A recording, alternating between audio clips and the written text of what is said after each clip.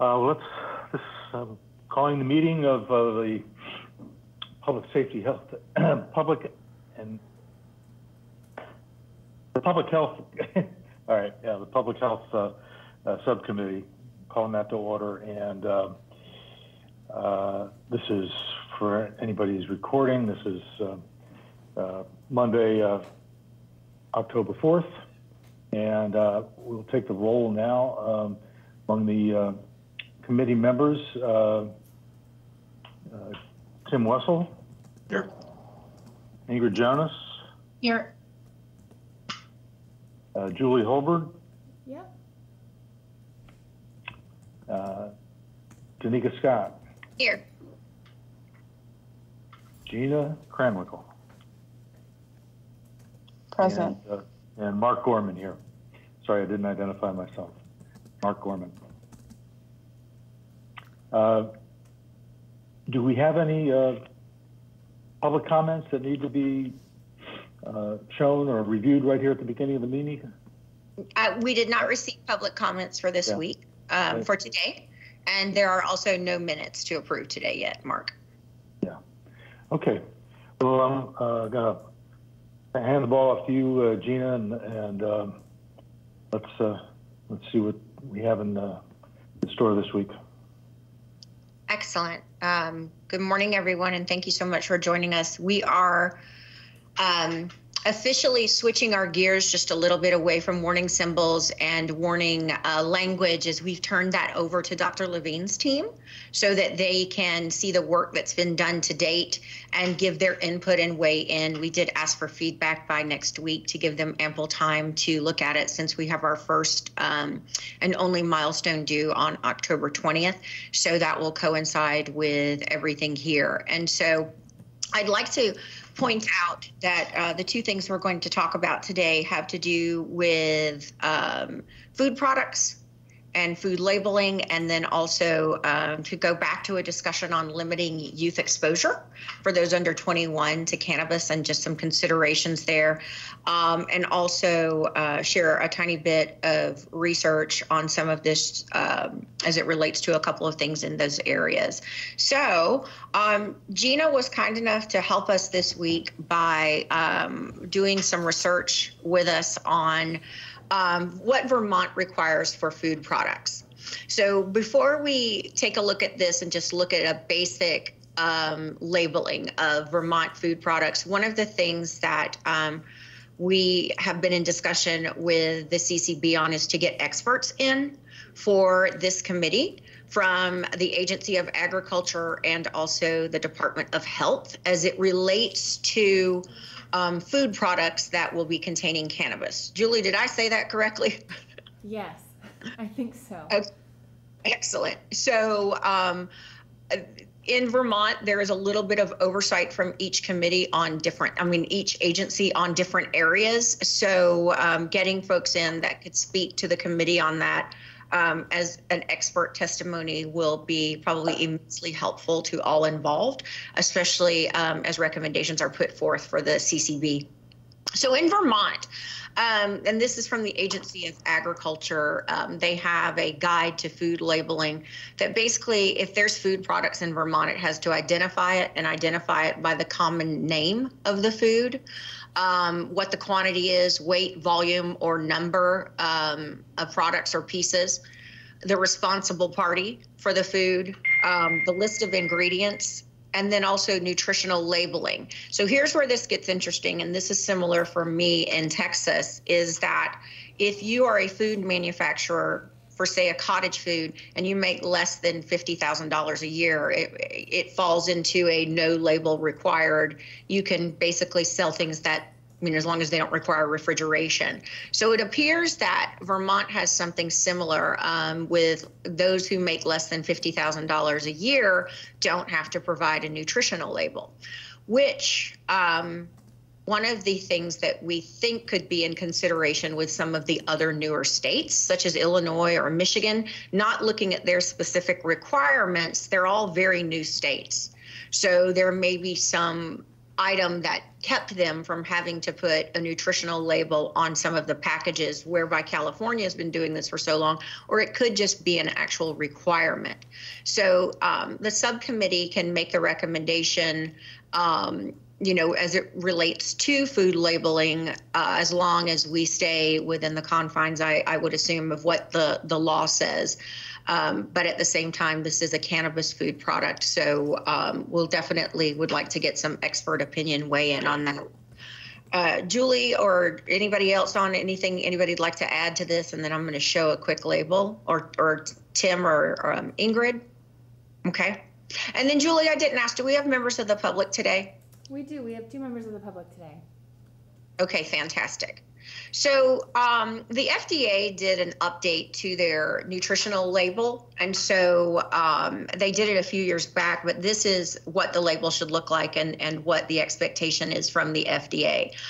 There is one of the California packages for sure, I know, had the calorie count on it, and incidentally, so did one from Maine that Julie shared with us. So they did have a nutritional label for both of those.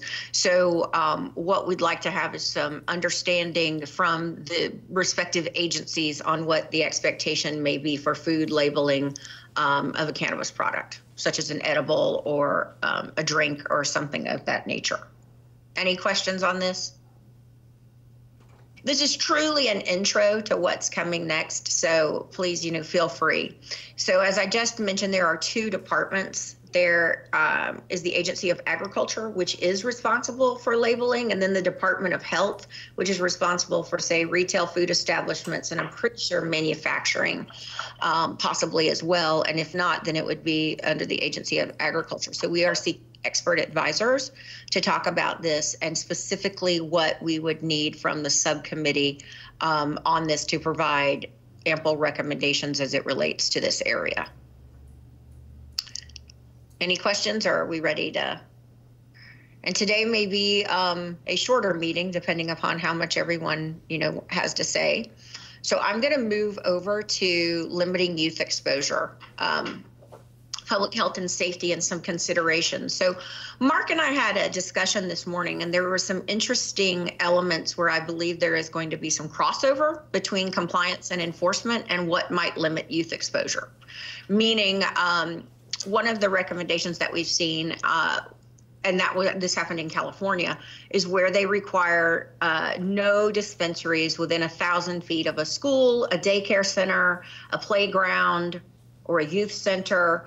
And so Mark and I were talking, and he said some of that may be compliance and enforcement, but then there is an advertising element, because there is still a logo or a dispensary name or something that would be seen.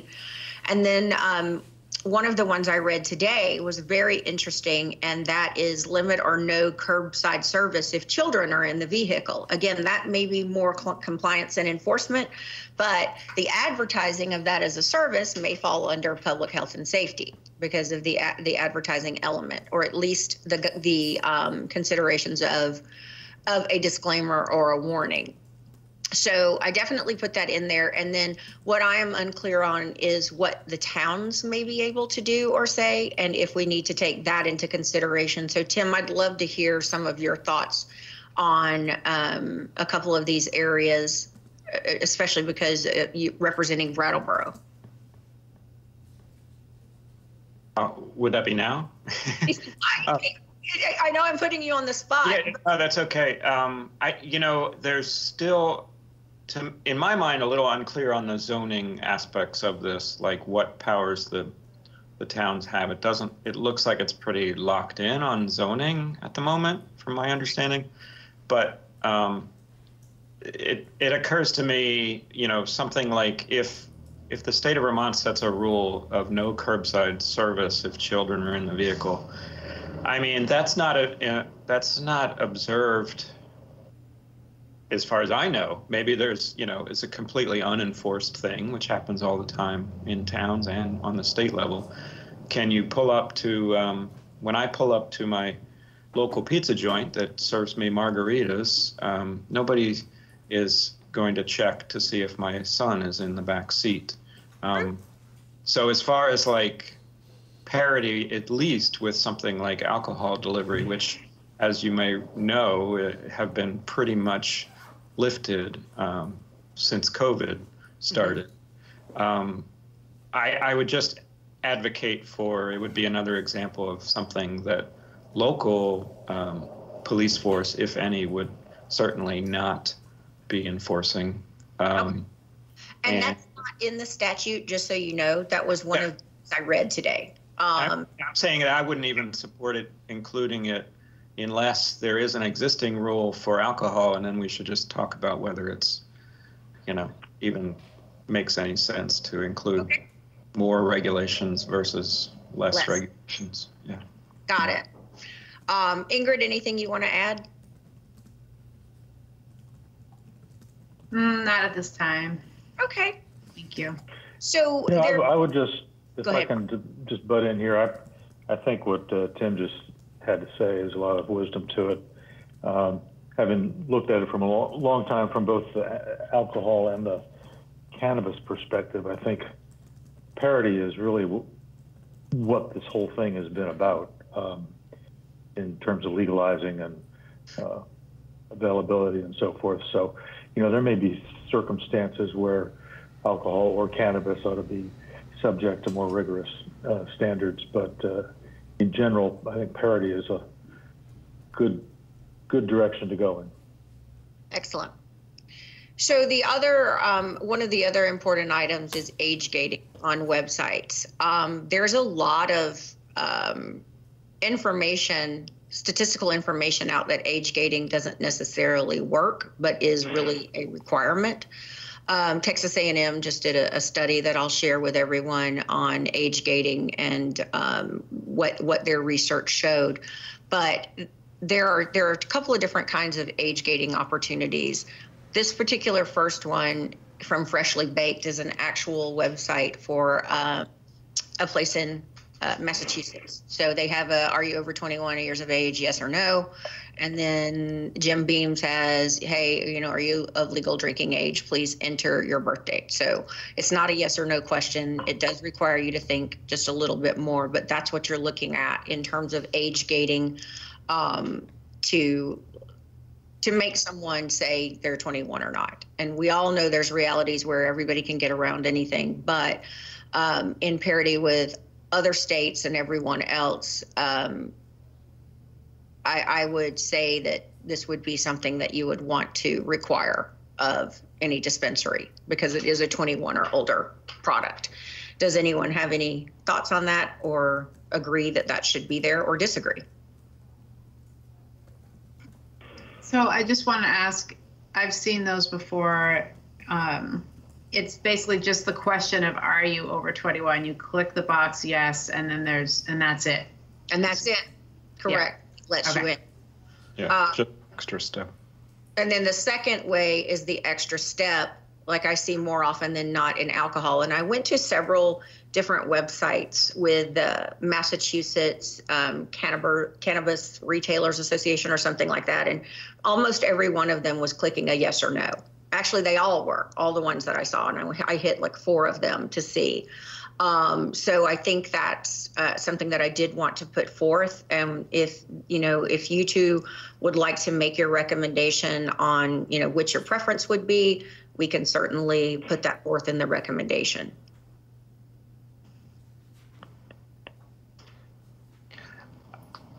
I mean, again, having no real expertise in this area, but I think having the need to enter your birth date is the minimum. Okay. That should be, if you're trying to gate anything, it certainly is makes one a little more nervous if you're trying to get away with something. Yeah. If you need to enter your birth date. I think that's very fair, and it makes you think. You have to. Ingrid, thoughts? No, I totally agree. I've again, no experience whatsoever, but in the websites where I've seen this, it seems like at least that extra step of having to do the math before you lie about your age. It's probably sorry, but yeah. We looked at that when I was at Distilled Spirits Council, and it's obviously voluntary. It's not foolproof, but there is some inhibiting factor that does help keep underage people out of this. And just even the thought that maybe what you say here could be cross-referenced with what some other people know is, that's also part of that inhibiting factor. Mm-hmm. Yes. Okay, so the subcommittee members agree that for age gating, we want them to input a birthday. And these are plugins on websites, so it can go either way. Is that a yes for both of you? We'll put that. Okay, fantastic. So I'm going to go back here as well and talk about some other areas that I think are very important and would love your feedback and maybe even some decisions on as it relates to things you've seen even in the packaging. So this is dispensaries may not, for advertising or logo development, use things like toys, inflatables, movie characters, cartoon characters, visuals of appealing foods and bright colors, names that might appeal to minors, or any other display, depiction, or image designed in any manner to be appealing to anyone under the ages of 21 to promote cannabis or the dispensary.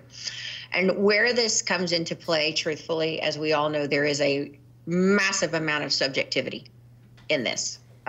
In terms of what someone may determine is subjective or not, which is why the CCB being able to review materials is so important in here. And then there to be some guidelines. So again, this is a list we've looked at a while back, but if anybody has anything you think that is missing, we certainly would like to know that as well.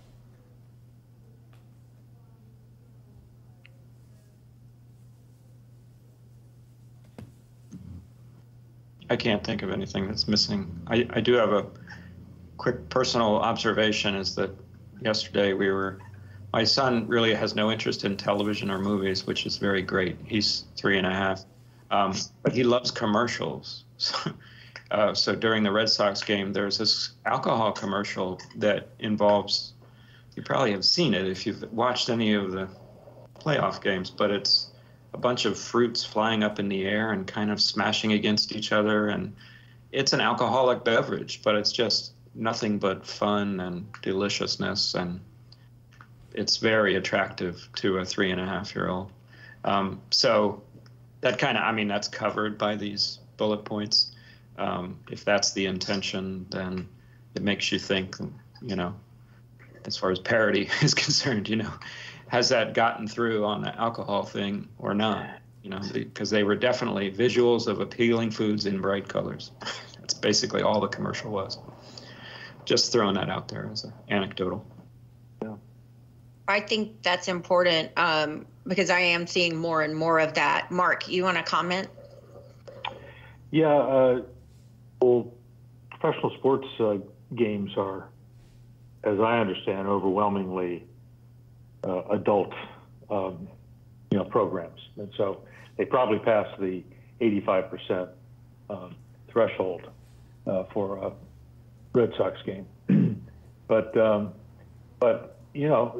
there are these other rules, and Danica has sort of laid them out here. And if it is designed to appeal to young people, then it's not legal. So it's an interesting conundrum there. Yeah, it absolutely is. And I think where it's also important for the group to consider, just the sheer nature of most edibles, the word often used is gummies. And gummies is, so that's a decision or something that has to be considered. But at the same time, where there's an interesting element of fact here is the common name of the food comes into play with labeling.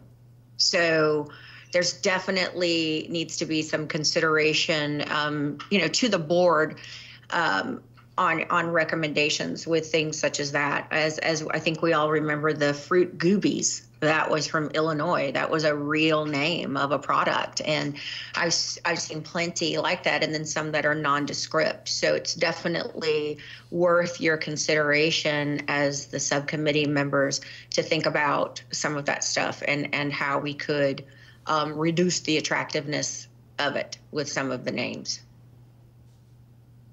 So I'll go back to this piece. And I shared early on, and I tried to find the article, and it's just in somewhere hanging out on my multiple windows of Google Chrome that are open.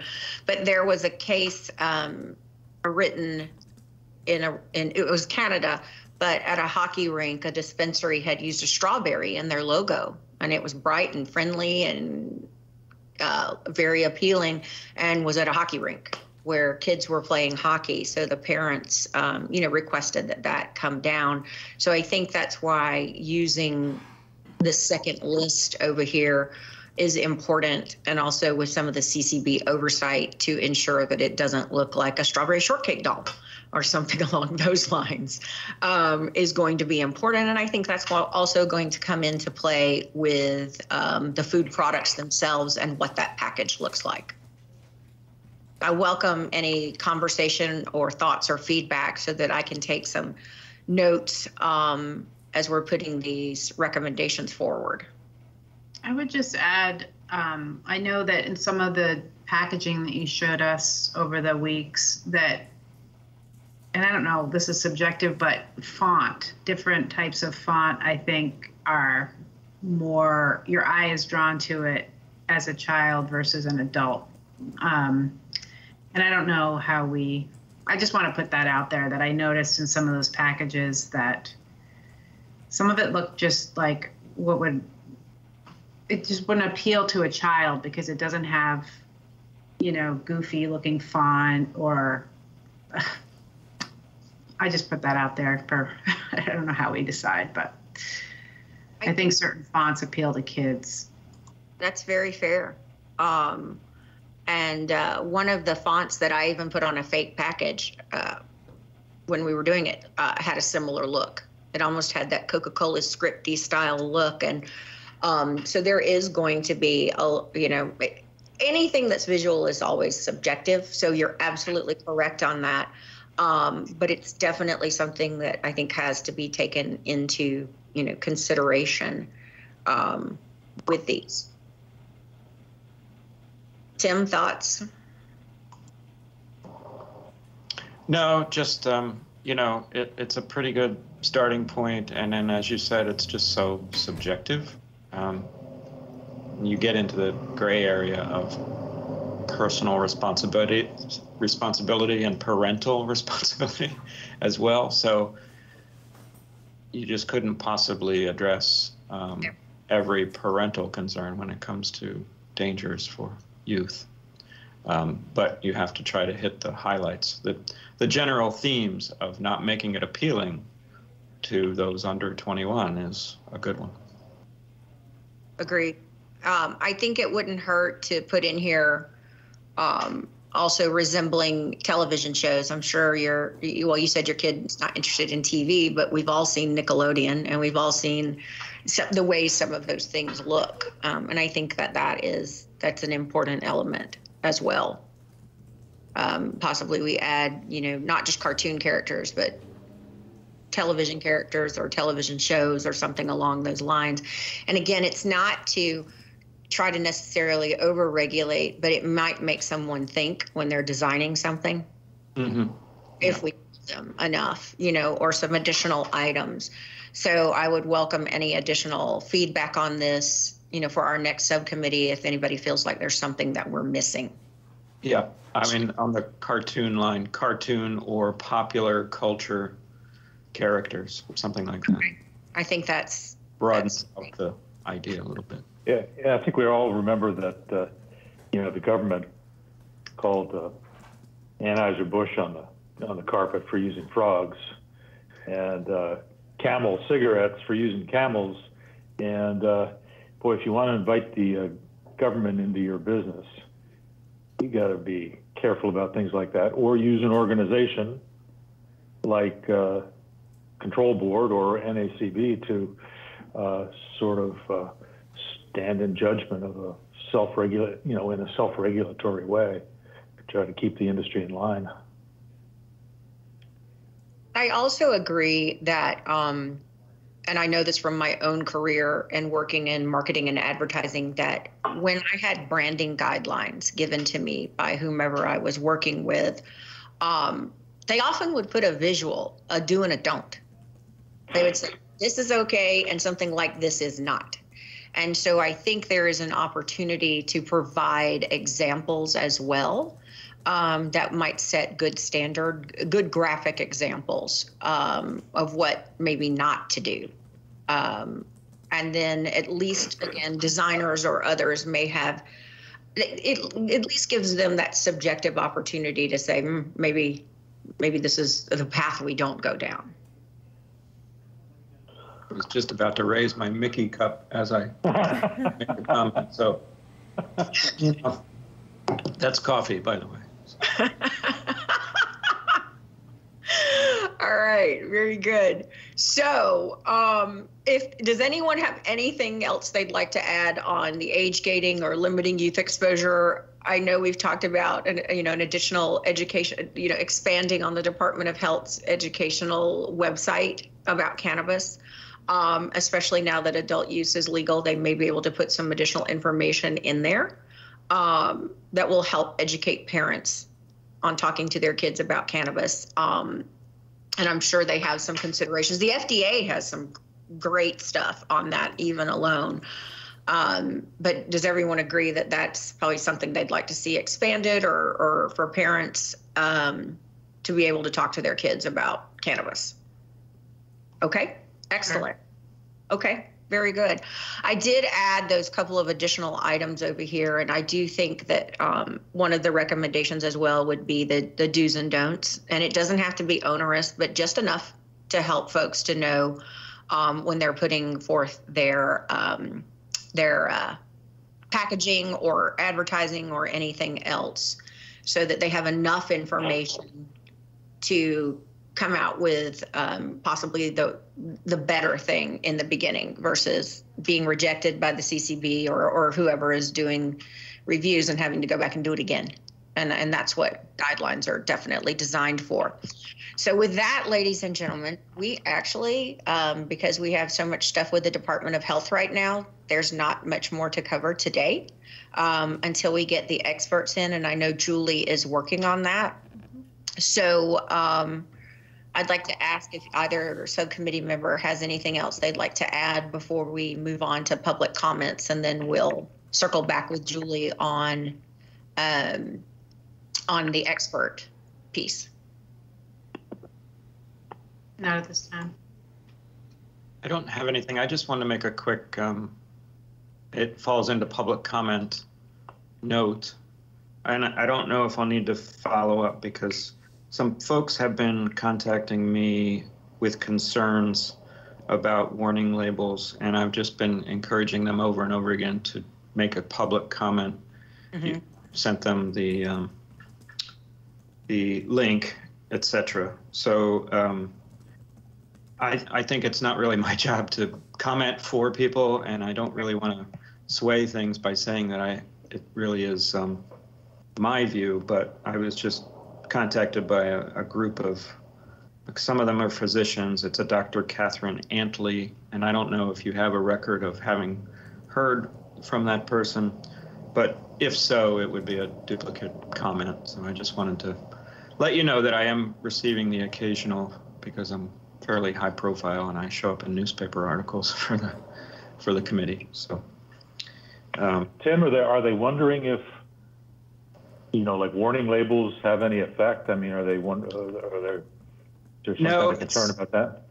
It's really, they're pushing for a more expanded list of warnings that include things like psychosis and suicide attempts.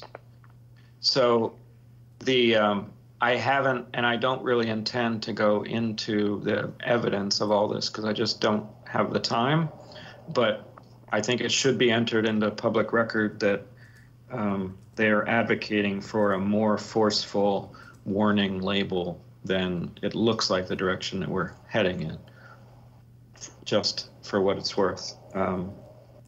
Some of them line up with what we've already talked about, and others have links to, I don't know if it's good science or not. So it would be something that I think Dr. Levine has also received this email. So it might be something that's on his radar, and I'll follow up maybe at a subsequent meeting just to see if there's been any reaction from his office. So, Julie, I know the last time Tim received a public comment, I know Nellie, we did officially log that, but is that procedure if something comes through, or should we, the advisors, maybe collect those emails from Tim and put them into one document and share them with the CCB? What's the right answer there? Unless there's more detail, Tim, that you think needs to be shared, I feel like the comment that was just made should be captured in the minutes as part of the public comment. And we can certainly that way bring it up again. Danica, are you talking about like at the beginning of the next meeting where we discuss the public comments? Yes. So I'm thinking, if you'd like. Yeah, I'm thinking that way. If it's captured somewhere, then we can bring it up at the beginning of the next meeting where we typically review those submitted public comments. Although I think what Tim is also saying is that he's asked Dr. Antley to make a public comment so that we can review the details of it. And I was just trying to look and see if I've seen that. I haven't seen it yet. Doesn't mean it isn't in process somewhere. I think what I'll do is I'll forward it to the group with no comment, and just so it's out there and you can handle it. Okay. Whatever way you'd like to, if that's okay. Absolutely. Thank you. So, Julie, we will probably finish early today, but do we have any public comments? We do not. Okay, very good.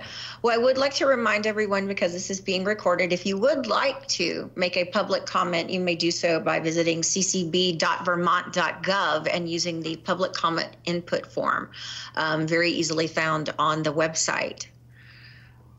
With that, Mark, I believe we're ready to, before we adjourn, Julie, you have not heard back from our experts yet, correct? I have not.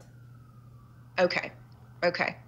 We'll advise if we'll have the experts for Thursday, as we really are getting to a point where a lot of this stuff needs to be wrapped up and put into reporting format to share. And so hopefully we can get someone in on Thursday. And if not, I'll circle back with the CCB. Mark and I will on Thursday's meeting. For anybody making public comments, they are referred to the appropriate subcommittee, and we all see them and we log them. Yes. So with that, I believe everybody's going to get 20 minutes of their day back today. Mark, if you'd like to there being no further discussion, I entertain a motion to adjourn. I make that motion. All right, I'll second it. Thank you. Thank you, everyone. We are Thanks. adjourned. Thanks.